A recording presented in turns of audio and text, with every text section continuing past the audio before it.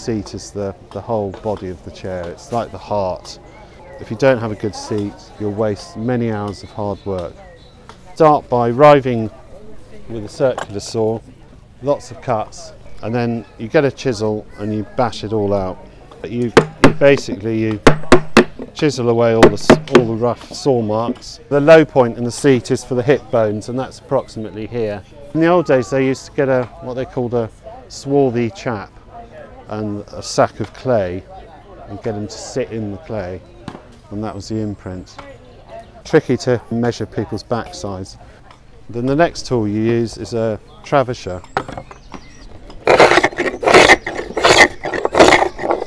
You can cheat in the carving stage and use an Arbortech blade on an angle grinder, and once I've done that, then it's ready to sand over. Once you've turned the leg, you put it through the bandsaw down to 30mm, and then the wedge is about 25mm long, and you bash that in. There was always normally a carpenter on a farm, you know, the estate carpenter, so he would have had a plentiful supply of elm, and the wheelwright on the, you know, who'd also be in the village, would have curved sections of wood for the arms. Another tool that was used is an adze, and that's another way of scooping out the seat. Hit it out, but because elm's got such curly grain, it'll, you know, it can bounce off and hit you in the shins, as my apprentice found out one day. That's the first chair I ever made in 2010. I'm now on about 15, I think. This is what's called a goldsmith's chair, and it has spindles that come out through the arm up to the comb at the top. This is what's known as the comb, and that's the last piece to go on the chair. Over here we have another style of chair, which is based on a design from 1700 to 1750. It's called the Windsor comb-back chair. And this is my latest one, which is supposed to be equine. It has horse's hooves here.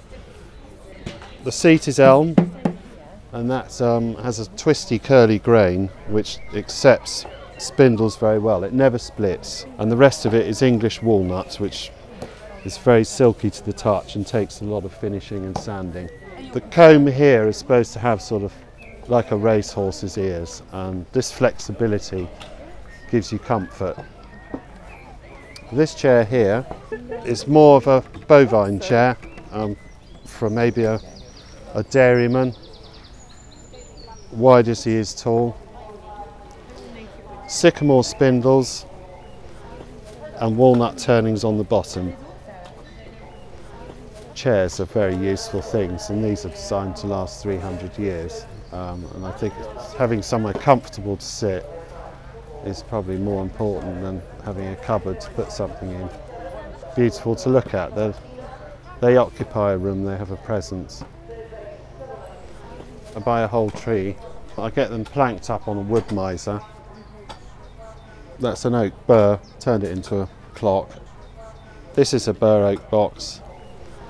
Burrs come in small sections, they're the outside of the tree, like a human scar tissue. So the bark's removed, it's almost like skin. That's the cambium layer, and there's the burr there where you'd see tiny sticks coming out when the tree's living, low down on the main trunk. Well, this is a piece of burr elm.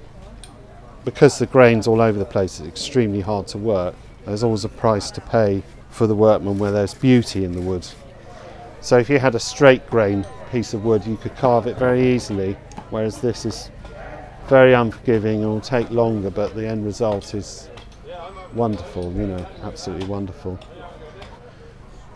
I'd been an architectural model maker before in Sydney and London, so I knew the sort of basics of using tools and proportion, reading drawings as well. So from there I taught myself and started on reclaimed pine, and then I bought a beech tree, and then in 2004 I bought my first oak, which turned out brown and very beautiful. Made a dining table, and things went from there. So a young tree will be very pale like that, and then the old tree, they go darker as they get older, more character, and you know, with the scars of life, a bit like us really, you know. So this chair is all walnut, apart from the elm seat. Extremely silky, luxurious, fit for a queen. The great reward is when somebody's, you know, over the moon when you deliver something and it exceeds their expectations. And it's also very therapeutic work, and it's nice to stand there and contemplate your wood and what you're going to do with it. And it's comforting to know you've got that wood, and also you walk the dog and you look at a tree and you think, will I ever get to work you? I don't know. And then it'll blow over and you think there is someone up there helping you. So I have a lovely sycamore tree that I'm looking forward to working in the next couple of years. It's a very old one. It used to stand by my workshop, and there'd be a bull chaffinch singing in the tree on June mornings, and that came down in a storm, and it's wonderful inside. Very beautiful grain, very different, lots of character. So watch this space. Hopefully there'll be a table like this next year made out of that.